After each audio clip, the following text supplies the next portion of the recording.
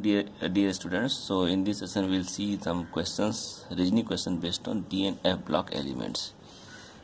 So these questions are again useful for your board purposes and the examination, competition examinations. So let us see one by one.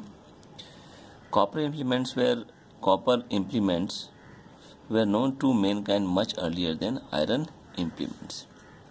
So we can see this one. Actually, copper occurs in nature also as a free metal, but iron is always found in nature in combined state.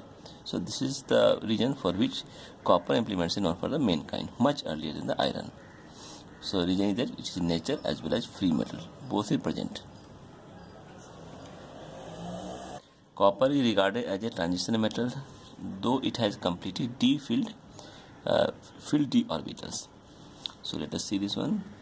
Although copper has 3d10 configuration, yet it can lose one electron from this arrangement. Thus, copper 2 plus iron has 3,9 configuration. So, according to definition, the transition element cations have partially filled n-d subcells. So, copper is regarded as a transition metal. Explain why iron is a transition element but sodium is not.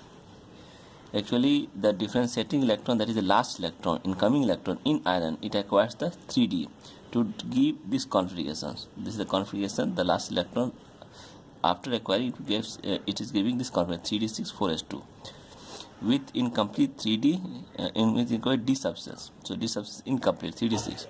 The characteristic which is the characteristic of the transition metal. In sodium, the differentiating electron means the last incoming electron occupies the 3s1 subcell to give neon 3s1 configuration. So that's why iron is a transition element but sodium is not. Transition elements show horizontal as well as vertical relationships. Explain. So transition element, due to shielding effect, it requires almost similar size to last 5 elements to show horizontal relationships. Vertical relationship is due to the similar electronic configuration. That's why they show horizontal as well as vertical relationship.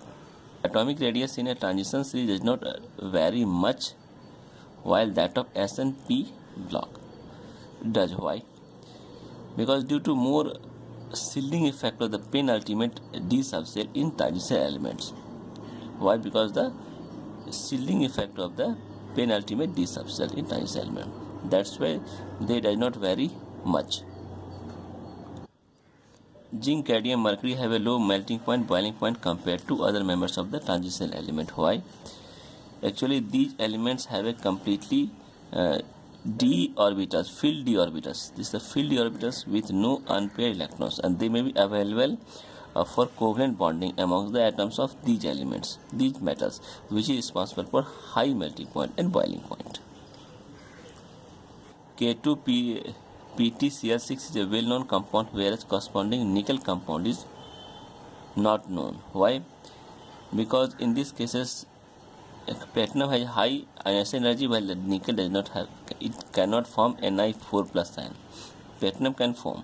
So platinum can form 4 positive, and which is more stable, while nickel even cannot form N4 positive ion. That's why this is a well-known compound. Transition metals have high melting point, boiling point. Why? Because due to strong metallic bonding, they have unpaired d electrons. Ionization energy of first 5 members of the 3D series increase with increasing atomic number and then become constant or irregular for next 5 members. Explain. For first 5 elements, the effective nuclear charge it predominates over the shielding effect, and thus ionization energy increases. In next 5 elements, the shielding effect increases more rapidly due to the dense packing of electrons in d orbitals. That is, pairing take place, and the effective nuclear charge and shielding effect counterbalance each other. So they all counterbalance each other to show a net result of constant or irregular but closest trends in ionization energy values. First ionization energy of the 5D series transition metals are higher than those of 3D and 4D series. Explain. Actually, the valence shell of electrons on 5D experience greater effective nuclear charge than 3D and 4D elements due to poor shielding of 4F subcell electrons. Account for the fact that the second ionization energy of both chromium and copper are abnormally higher than that of next elements. Actually, in this case, what happens? The second ionization energy of chromium, copper remove electrons from 3d5. So electrons removed from the 3d5, and in case of copper, electron removed from the 3d10 orbital respectively, which are more closer to nucleus, and they possess half-filled and completely filled nature respectively. Thus, the values of ionization energy are abnormally higher in comparison to zinc and cadmium, whereas removal of second electrons occurs from the 4s1 and 5s1 respectively. Transition metals are weak reducing agent. Explain. So again we can see that because they have a high heat of sublimation, high ionization energy and low reduction potential. Blue color of copper sulfate solution is discharged slowly when an iron rod is dipped into it. Why? Because here iron has a more oxidation potential than copper, and they leverage Cu2 plus ions from the solutions to discharge blue color like this one. That's why this blue color of copper sulfate discharge slowly when an iron rod is dipped into it. Transition metals show variable valence. Explain. Actually, due to the very small energy difference between the ns2 and n-d electrons, so energy difference between the these and two are very small. That's why they show variable valence. What property of tungsten make it suitable for use as elements in flash bulbs? Actually, tungsten has a high melting point, moderate electrical resistance and low volatility. So that's why it is very suitable for filaments in flash bulbs.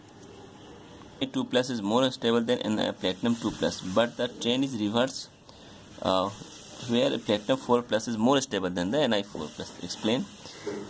So in this case what happens, that the I1 and I2 for nickel is relatively lesser than platinum 2 plus. So energy of 2, this one plus 1 plus 2, ionization energy for plus 1 plus 2 for electron nickel is very low, whereas the sum of the first 4 ionization energy is higher for Ni4 plus than platinum 4 plus. Also, nickel dye positive possesses the tendency for hydration, whereas platinum dye positive does not, and thus hydrated nickel 2 plus oxidation state is fairly stable. On the other hand, platinum 4 plus is more stable than nickel 4 plus because the former possesses normal characters and is soluble in aqua regia to form H2P2 platinum Cl6, which is quite stable and is not reduced to acid solution.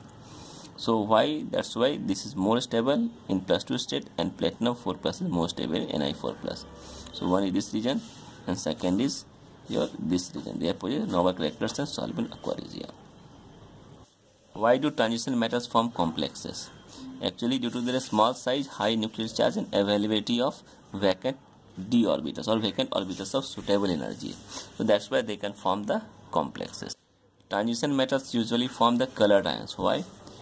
Except for the few cases like zinc, mercury, cadmium and titanium 4 plus, etc. Transition metals usually form the one or more unpaired d electrons, which in presence of ligand they undergo retransition to impart color to them. Unlike transition metals, salt of S and P block elements are not colored. So actually energy required to promote S and P orbitals, electrons of S and P orbitals into the higher energy savers, they lie in the ultraviolet region. That's why they are not showing colors. Zinc, cadmium and mercury compounds are usually white. Explain.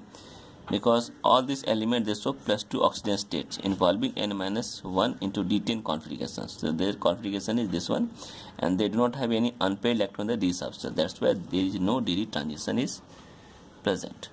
Mercurius ion is written as Hg2 2 plus. This is the Hg2 2 plus, whereas the cuprous ion is present as Cu plus. So region is that Hg plus has this configuration xenon 4f14 5d10 6s1 configuration. Thus Hg plus ions should be paramagnetic due to the unpaired electron, but Hg plus ions show the diamagnetic behavior. They should have unpaired, but they are showing diamagnetic behavior because it is taken as the Hg2 2 plus. While in case of Cu plus ions they are diamagnetic, and we can see with argon 3 this is the configuration of the Cu plus ion. So this is the configuration of Cu plus ion, and for configuration of Hg2 plus is 4f14 5d10 and this one. So this is the configuration of Hg2 plus. So these are the answers.